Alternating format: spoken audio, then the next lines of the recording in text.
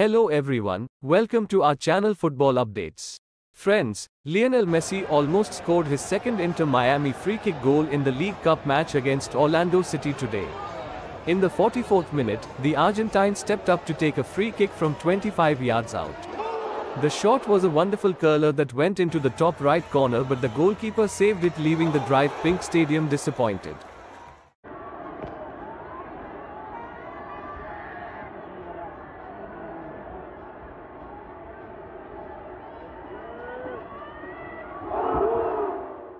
However, two goals from Messi today helped Inter Miami beat Orlando City 3-1. Inter Miami now advance to the next round of the competition, the round of 16, where they will face FC Dallas.